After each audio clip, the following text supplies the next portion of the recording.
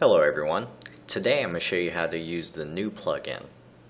Now the first thing you need to do, whether you are publishing from Studio or Storyline, is to publish your content.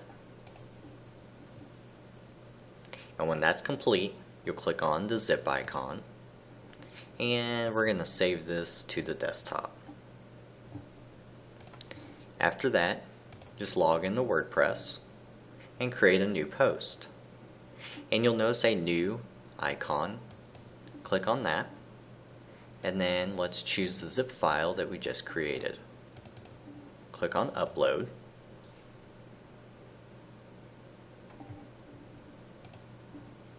When that's complete, you'll have several different options. And for this demo, I'm going to choose Lightbox. We have a new option for using the custom image, and I'll come back to that. You can disable the scroll bar, and you can also select a theme. I'm going to choose Vintage, and I'm going to update the sizing options for this item. Now this will be variable depending upon the content that you upload and also the theme within your WordPress installation. I'm going to preview my content, and notice I have a launch button. Click on that. And notice how the storyline content loads with this awesome vintage theme. And notice the articulate content is sized perfectly within that lightbox. And of course, you can always just tweak the pixels if it doesn't appear correctly the first time for you. Now we have a new articulate dashboard. And we have a lot of cool new options here. So first, you can change the actual lightbox style. So if you're using a theme within WordPress that just doesn't respond very well to the default lightbox, you can actually switch that to Nevo.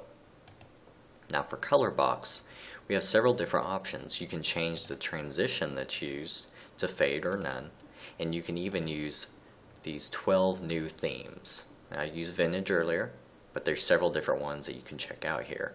And what's really cool is, let's say we want to use Fancy Overlay, and we want to preview that and see what it looks like. So now we have this fancy overlay that displays. And we can check out Vintage as well. And we see the Vintage. And if you want to use these as the defaults, just click Save. Another option is that you can change the default sizing option. So if you're uploading a lot of content and you find that you need to update the sizing constantly, you can come in here, select Custom, and update these so you can use them as a default later. With the Nevo lightbox, we have some different options. We have several different effects that can be used, but themes are not supported for this. Only color box can use the themes. Now the next new feature is custom buttons. So instead of using the default launch presentation button, you can create your own buttons. Now all this data comes from the media library that you have within WordPress. So if you're using an updated version of WordPress, you can either upload or just select one of your existing ones. Now after you've added that button, click on Save. And then we're going to create a new post.